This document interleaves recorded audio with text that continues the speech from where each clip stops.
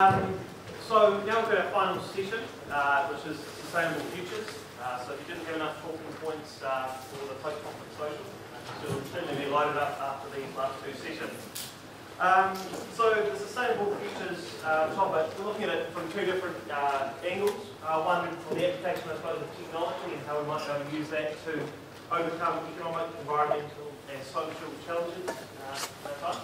And then we'll also have John will be speaking again. Some of you may have already seen his earlier session, but he'll be talking about ethics and basically, I suppose, the application of that also to sustainable future. But first up, we've got Roger Dennis. Now Roger is a future thinker, and a specialist in strategy and innovation, consults internationally in that field.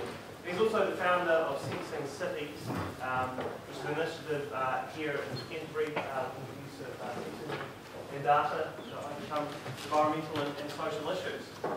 We will be doing this a little bit differently than we have some of the other sessions. We're going to unfortunately to disappear after a session, so we'll go straight into hopefully a few questions after his time. But without any further ado, I'll pass it over to Roger. Thank you very much. So before I talk about Sensing City and what it is, I want to give you a little bit of background, which is quite important. And so as mentioned in the intro, I deal a lot in where is the world going and what does that mean. So if you look at where the world's going from a technology point of view, there's a few things happening which are pretty much a given for the next decade or so. So first of all, the rise of big data in massive data sets giving out insights that were previously not possible to gain. Ubiquitous connectivity, so right now it's pretty much harder to go offline than it used to be to go online 10 years ago. Also what you're seeing is sensor technology getting smaller and cheaper, but getting more and more advanced. So I talked at a conference in Stanford in November, and met a guy there who developed a camera, the diameter of a human ear, that cost less than 10 cents. Right, so the technology curve is just going like this. But at the same time, what you're seeing is that on the infrastructure side of things, it's not quite matched. So there are more sensors in this $1,000 bit of equipment than there are in Christchurch's $5 billion wastewater networks and freshwater networks. Right, bit of an imbalance. Now, this becomes really interesting because actually no one really understands how cities actually work, because no one has the data. Typically what happens is city planners sort of put the finger in the air, they try and derive some insights from a whole bunch of historical data, and then try and project forward. They do that because no one's got real-time data, because technology is hitting that curve where it's only just now possible to start to understand the complexities of how dense urban environments actually work. Last but not least, the important thing to consider when it comes to Sensing City is that Christchurch is unique geographically. So what normally happens when you have a disaster of the scale that Christchurch went through is you get wholesale regional devastation. So an entire area goes off the map. But most of you will know, if you land at the airport, you drive in, you tend to go, what way? It's only when you hit the CBD and the eastern suburbs you actually understand what the damage has been for Christchurch. So no one in the world is rebuilding the heart of a living city from scratch. That's what we're doing in Christchurch. And also what we're doing in Christchurch is spending an incredible amount of money to do so. So 32 billion US dollars, which is now considered to be relatively conservative, spent in one location in one short space of time. I'll give you some context for how that weighs up internationally. So I think when you put that together, it's a really interesting opportunity if you're going to rebuild the heart of a living city almost from scratch. And that's where Sensing City comes from. And really what the idea is to measure every and any variable you can in real time using sensors and pulling out data that already exists in silos. So if you think about this, there's already information sitting around most urban environments that isn't actually harnessed. If you go to a crossing and you see these little yellow pads on the crossing, flex your feet on them, they've actually got sensors inside them. You go up to the crossing, stand on the pad, hit the button, and it will trigger the flashing red or green light on the other side and walk away off the sensor pad and will cancel it. What you also see is that the Met Service in New Zealand has granular weather information available already. In Canterbury it's in 4 different locations. The bus system in Canterbury runs on devices that talk to space from your pocket, so GPS. I still find that quite extraordinary. But that's based on sensors and analytics as well to predict bus times in conjunction with real-time GPS location. And finally, almost everybody's got a very sophisticated computer in their pocket that you can also make phone calls with. So those things are loaded with sensors now, and you can do some fascinating things with those. One of my favourite examples is an MIT lab based in Boston, did an experiment in Copenhagen where they gave citizens the opportunity to download an app, and the app used the sensors in the phone, so the gyro, the accelerometer, and the GPS, to uncover how people were commuting around the city. So basically it said that if your leg is doing this a lot, in a certain motion, you're probably cycling. If you're doing that, you're probably walking. If you're sitting still and bumping a lot, you're either in a bus or in a car. Right, another team in Boston, in the Mayor's office called the New Urban Mechanics team, developed an app called Street Bump. So basically what happens with that is you download it, you start it up and you're starting your journey into work. And if you go over a hole in the road, the accelerometers and the gyros detect the motion on the phone. If enough commuters detect the same pattern at the same location, it's a pothole. Right? So there's different ways in which you can harness the computer in your pocket, all the sensors, to enable citizens to contribute to this as well. There's a few really important things about Sensing City that we're looking at. So first of all, open data and open standards are absolutely critical, so it needs to be transparent. Then we're looking at starting from bottom up as well as top down. So cities run on citizens, right? People in the city make the city, so you need to be able to include them, not do this top-down approach which is favoured by some technology vendors in some cities. Also, we're not interested in looking at individuals. So I'm not interested in where you go for lunch between 12 and 2, but interested where things and resource flows move across the city between that time. And lastly, sort of linked to that, you can opt in if you want to, by your phone, for example. There's a really important thing called the right to be forgotten. So say in 3 or 4 years after you opt in, you decide you want actually to delete the data trail, actually take it out of the system all the way. Now, if you look around the world at how people have tried to solve the issues around cities, there's a few different ways, and one of them is to start from scratch. So this is a graphic taken from The Economist last year, where they looked at places around the world where they're trying to start cities from scratch, essentially. So the Field of Dreams approach, build it and they will come. Of note on that slide are two particular locations. One is in Korea called Songdo, where Cisco, for example, dropped $46 million in the comms infrastructure, and one called Masdar, which sits in the Middle East. Now, Masdar, they've spent about $18 billion on. It's a city that's expected to have 50,000 people in it. It's built from scratch in the desert, and for $18 billion, they are still probably a decade away from completion. Masdar is a fabulous city. This is Masdar, Russia. So the population of Masdar is about 200 people right now. They work at the Masdar Institute, which studies Masdar.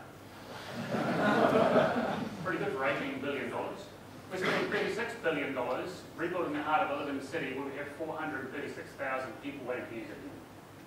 Totally unique on the world scale. Now, also what you see when you go around the world looking at this, people often think just do data for data's sake, survive off government handouts.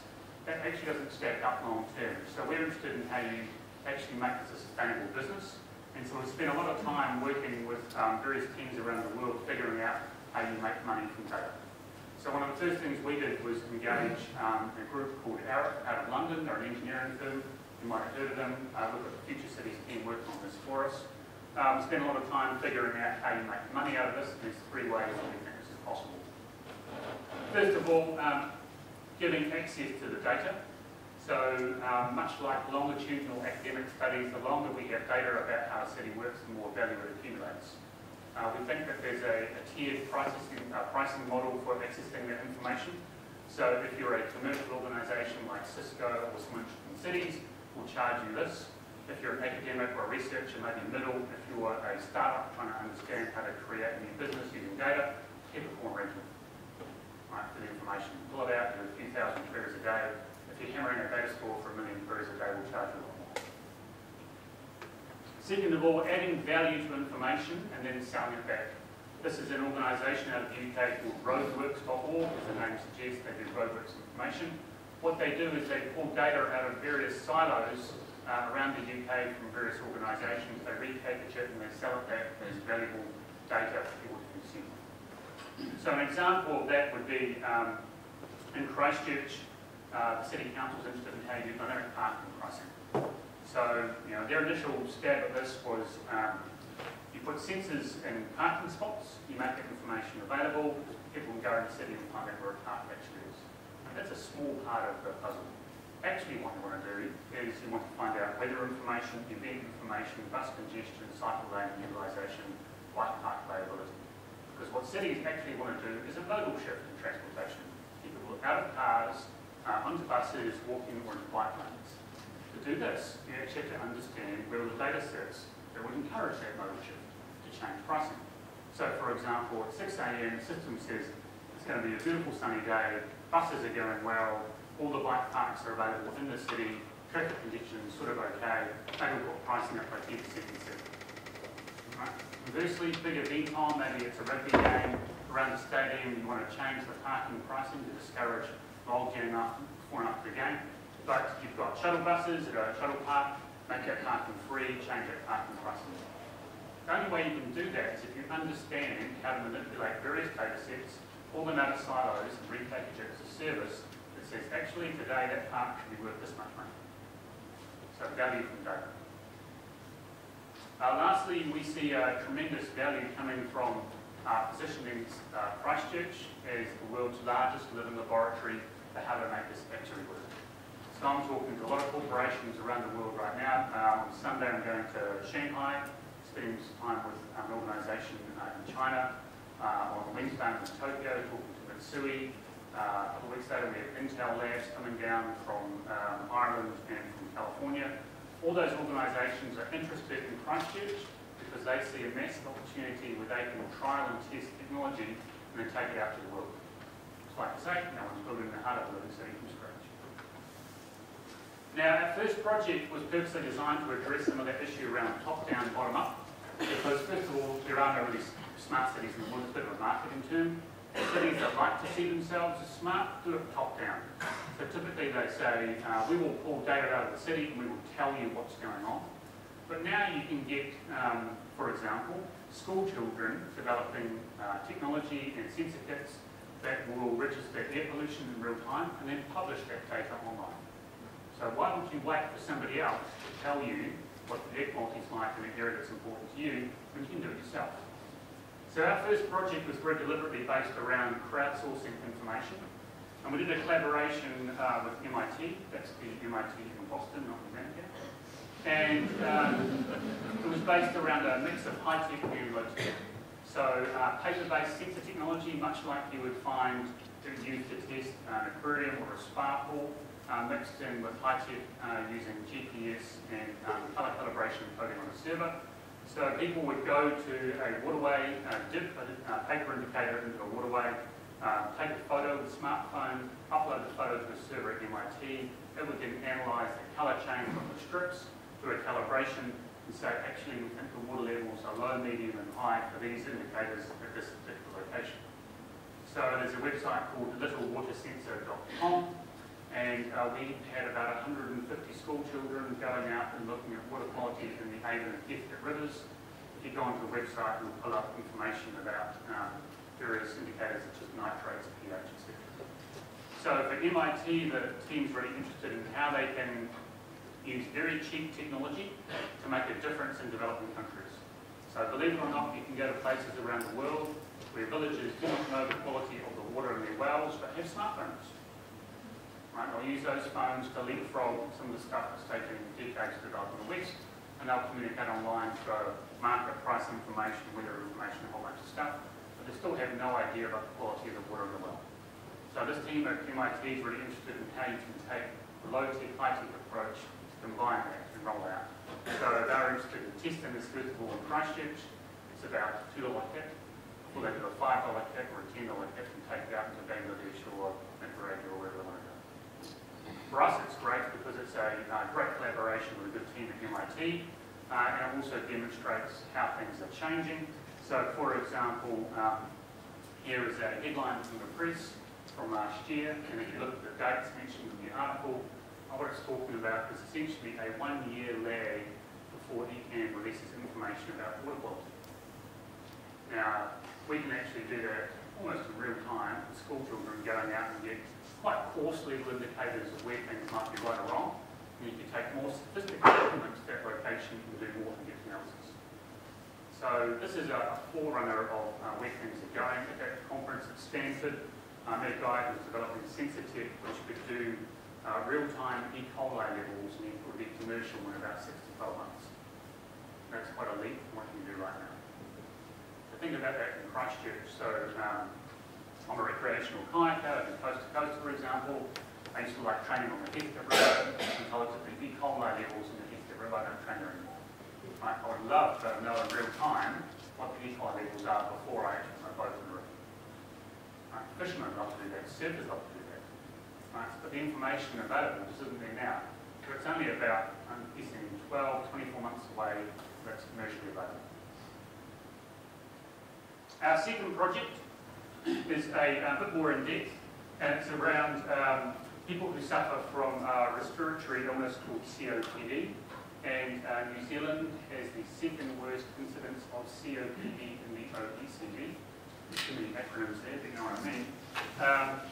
So this is a standard inhaler to control respiratory illness, so you do that, no data. There's a little company in Auckland called Smart Inhaler, developed these, which are sensor packs, which when I actually use to take a puff, when it flips in properly, that'll work really well. So it's here now. It never works, click it back when I want it to. Right, so in theory now when I do that, a little green light should flash on here, and that means it's transmitting the information. Now something works, still check on the bottom here. Things like that. One is like a small child with a puppy, and I've got a perfect trifecta of demonstrations. There we go. Nice little clip. I do that, and then with a little green light flashes here. Inside that's a Bluetooth transmitter, and that will transmit, hopefully, to this phone. It worked about 10 minutes ago. And then this phone will tell me when it was synced, and how often, and when it was used, and we'll go into an app. And the idea is that the app uploads to the cloud, and you get information about how often patients use their inhaler. Now, in line with that, what we're also doing is deploying air quality sensors across the city. The granularity doesn't currently exist. So it'll be the first place in the world to actually tell correlations between air quality, good or bad, and respiratory disease. Now that's interesting because you think about the value that creates, first of all, for patients. First time they understand how often they're using medication and whereabouts and what it means. For their care team, so GP, for example, they get information and start to think more proactively about how to provide care. For the health system, each time a COPD sufferer steps across the front door of hospital PD, it's anywhere between $3,000 and $5,000 a day. And then for the city, you now start to understand how actually encouraging people to change their heating method for their house has a direct impact on people's respiratory illness. So for this project, we're working with Callahan Innovation, City Council, Smart Inhaler, the GeoHealth team here at the University of Canterbury as well, and the respiratory team at the DHB. This is a world first no one's doing. So it's a really interesting example of how the world is changing in terms of sensor availability and data from places you would not normally expect to find it. It gives you insights that you didn't think about before.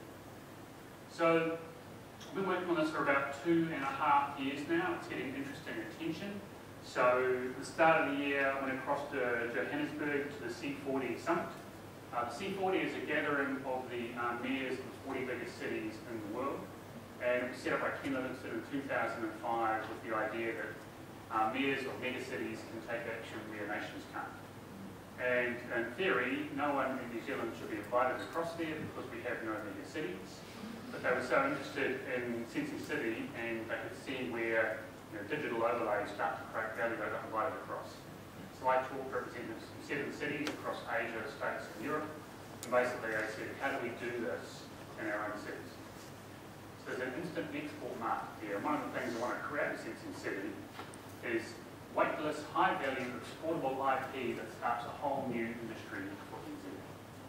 So we've proved that because of the interest from Joburg at C40, because of the interest from these multinationals.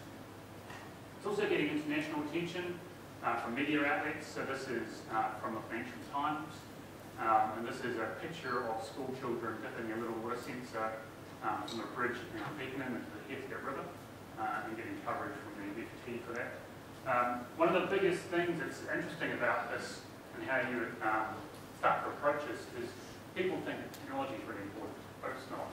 Actually, I've spent most of my time convincing stakeholders it's important, and that has borne out quite well. So a couple of faces you may recognise, and this guy here as well. My trick is to convert their support through officials into money in our account to pick up a whole bunch of meetings. But at the end of the day, the opportunity is there for Christchurch to attract smart talent from around the world. People who come here because it's unique and want to actually start an industry or a new business based on this sort of research. To create, attract foreign direct investment.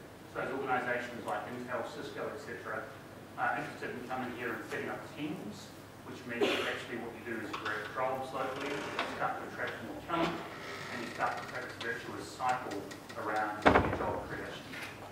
And lastly, I want to create an ecosystem of innovation whereby you have small companies and academics and researchers working with these large corporates to attract talent and retain and grow local talent so that Christchurch is known around the world as a centre for this.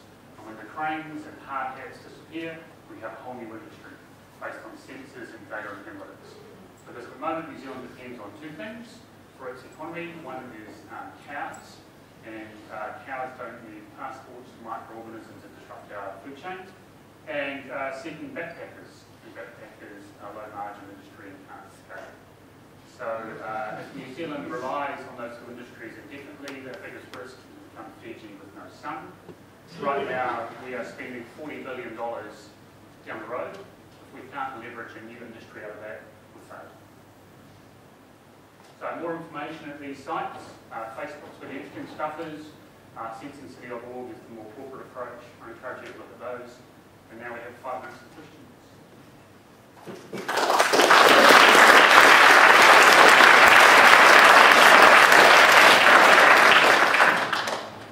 Questions? How are you going getting traction to get sensors out there in the roads and footpaths? Yes, we've missed some opportunity already because of the lag in getting government on board. However, one of the things that he's contracting on is the CBD, because a lot of the people haven't really started there. Some of the IP developed below ground doesn't exist right now. So, for example, smart pipes. There's a huge opportunity there to actually put sensors in below ground infrastructure so you can do proactive maintenance. I think there's other ways around that. For example, if Christchurch installs smart water meters rather than using dumb water meters, you can actually do differential equations across the city and look at water leakages that way rather than putting the pipes. But eventually we'll get to the point where if councils doing maintenance in the next 5 to 10 years, you're putting in pipes with sensors rather than just dumb holes. With the enormous power that this gives to collect data about individuals' use, I suppose it's almost like what Slider said, from great power comes great responsibility. And also about like a great ability to misuse that and sort of create a dystopian society with sort of power that this would give to monitor, like to a corrupt government to monitor its citizens. Is there, in addition to implementing this technology, is there also sort of an ethical framework, sort of a constitution being established for how this data could be used and how to protect individuals from? So, absolutely. So one of the things is, I don't want to take any information on an individual as they offer it. And they've said to me, for example, developers have said, we're doing a whole new subdivision. What can we put in there? I don't want to touch this. And that's because data has unintended consequences. So there's a group of German hackers last year that found that by interrogating a smart electricity meter in a home, they could tell whether someone was watching a DRM movie or an illegally downloaded movie. Right? So all this sort of stuff comes out, and so by staying clear of tracking individuals and residences, I don't want to touch that stuff. Secondly, we'll have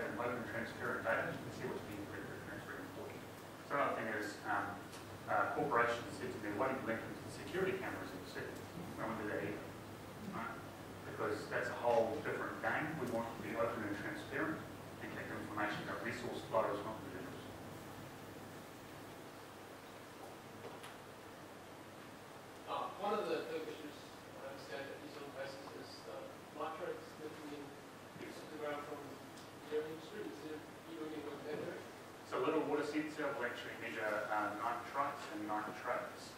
Those are at quite a coarse level. We think there is a lot of interest in how you can roll that out right across the country.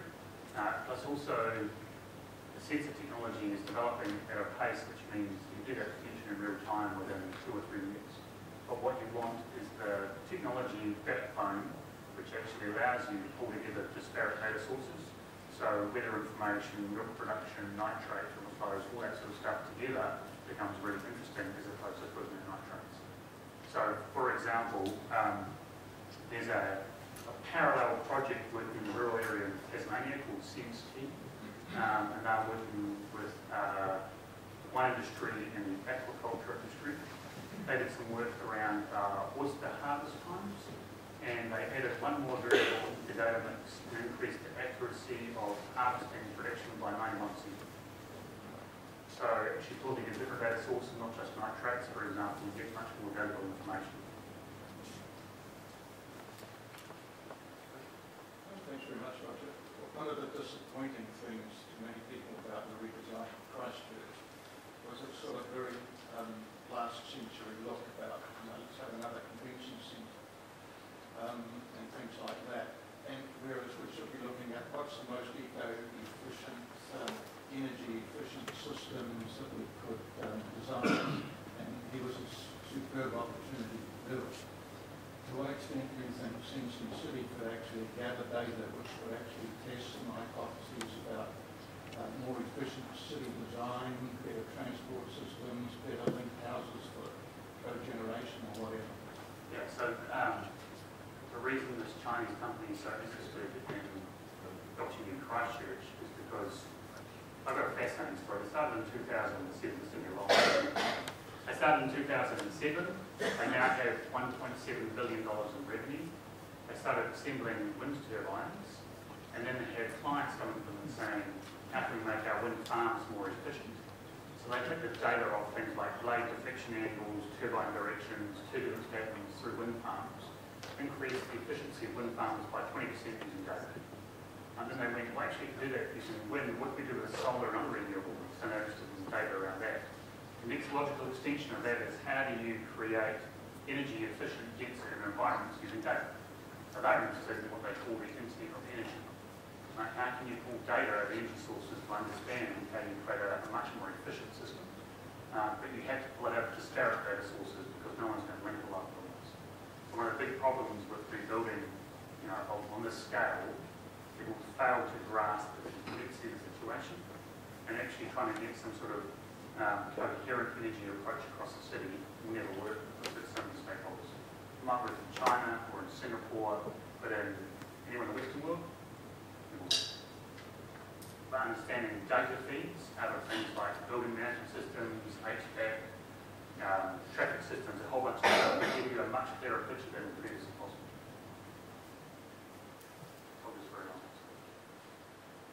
Last question. This data, I'm a whiz on data, but I understand needs to be stored somewhere. Is there an opportunity if we're pushing for lots of sensing in Christchurch? Is there going to be potential for a large data use in New Zealand? Like rumours TY could it become a data centre? What's the size of? So we'll start off reasonably small because you think about how much data comes out of the sensor here to doing it in real time. It's just bytes, on, off, on, off, on, off. As you scale up and start to pull in different data sources, it starts to get quite big quite quickly. We think that localized cloud storage might be the way because of issues around data sovereignty. So I'm not sure whether we want to ship data off to an Amazon Web Service or to a Google Cloud when that would leave us quite vulnerable to price changes, sovereignty issues, a whole bunch of stuff. So I suspect, though I don't know yet, that what we'll be doing is a local New Zealand cloud as opposed to a Christchurch data centre. Maybe proved wrong